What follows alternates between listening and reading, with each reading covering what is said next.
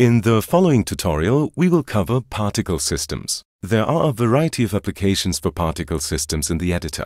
For example, they could be used to draw the smoke from a chimney or to simulate the dust kicked up by the tires of a vehicle. Or they could be used to model droplets of liquid as you spray fertilizer.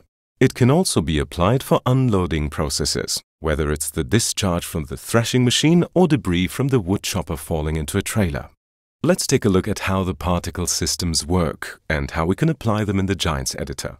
Firstly, the adaptation of the basic shape of the surface from which the particles are emitted. Secondly, setting the properties of the particles, in particular their physical properties, as well as the number emitted. But before we begin, we need to download the sample files. As always, you can find a link to download them below the video player. Once downloaded, we then copy the archive of the download onto the desktop and unzip it there.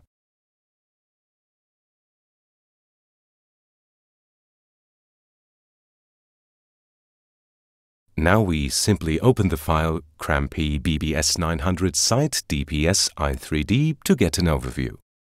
Then open the first particle system and select the underlying P-plane shape 2 object.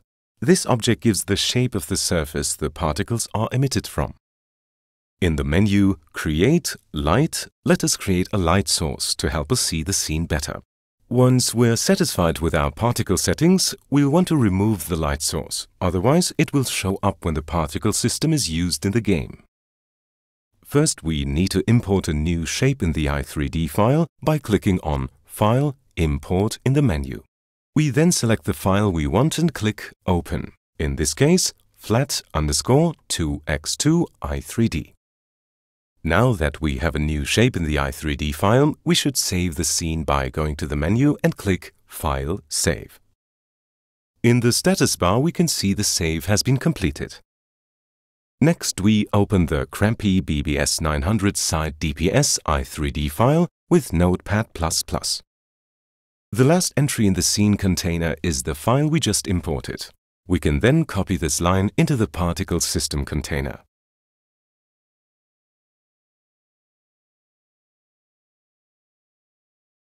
Now we just need to copy the value for node ID and input it into the particle system under Emitter Shape Node ID.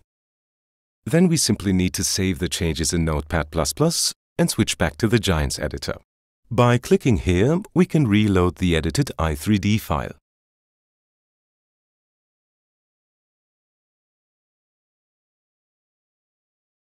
If we now press play, we can see how the dust is emitted from the new shape.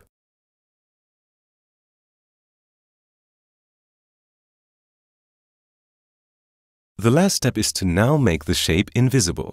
To do this, we switch to the Shape tab and click the Non-Renderable checkbox.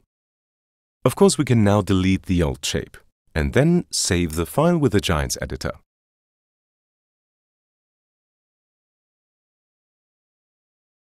Now let's move on to the properties of the particle systems.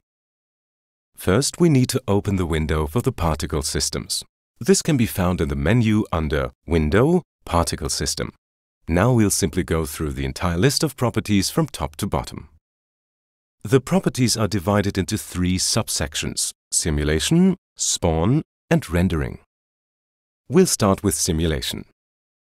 First, we have the maximum number of particles that can be shown on screen at once. Bear in mind that this value only affects the current particle system though. Because of this, we need to be careful with the value we set. If we set it too high and there are multiple particle systems working at the same time, it could cause performance issues. Next, we have the lifespan of the particle. With this, we can set how long the individual particles are visible. Using the values of scale x and scale y, we can set the initial size of each particle. We can also increase and decrease the size of each particle in relation to their progressing lifespan by adjusting the scale x gain and scale y gain values. Next, we have 3 different settings for the rotation of the particles. First, the Rand Init Angle checkbox lets us give each particle a random rotation from the outset. The remaining 2 controls let us set the maximum rotation of each particle during their flight and over their entire lifespan. In other words, we can use these to set the rotational speed of each particle. Gravity fields play an important role in a particle system as they directly influence the flight path and characteristics of the particles being produced. By setting these three values, we can determine the forces that affect each individual particle. Now moving on to the next category, spawn. The settings in this section govern the initial movement of the particle directly after its creation.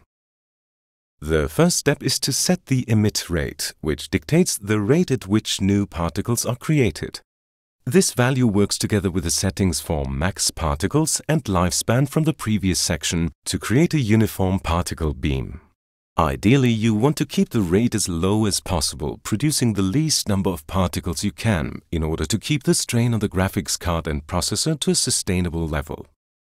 The speed value determines the speed the particles have when they are created. In some cases, though, not all of the particles should have the same speed. For these types of cases, another control called speed random can be used. Using this, you can set how much the speed should vary between the individual particles. The last two settings in the spawn section dictate the exit direction of the particles. For example, you can change the trajectory of the particle from a beam to a fan shape. The value for normal speed determines how closely the particles stick to the normal direction. In other words, how much they spread out during flight. We can even set the value of normal speed to a negative, sending the particles flying in the opposite direction. The tangent speed value indicates how strongly the particles are scattered. Now we come to the last category, rendering. In this, we can adjust the blend factor controller to set how transparent the particles are when drawn. And with a blend in time and blend out time, we can set how long the particles are visible for. As you can see below, we have the parameters texture atlas size and texture atlas size Y. These show how many subdivisions a texture uses. Usually these values are set to 1, as this is sufficient for most applications. We'll change that now though.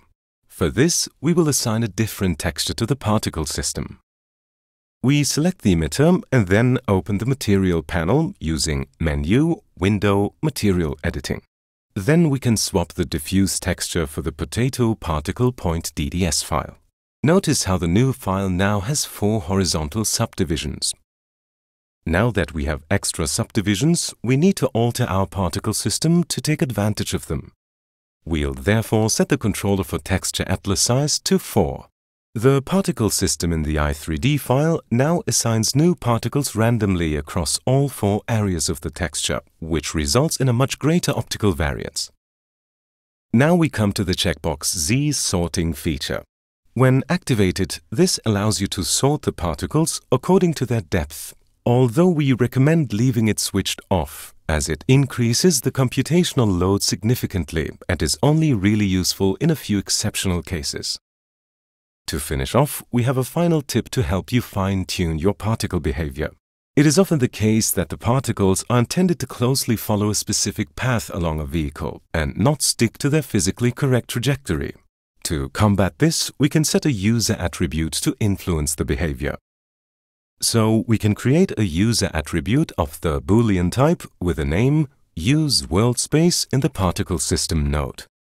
Setting it to true, we ensure the particles move with their physically correct acceleration when used in the game.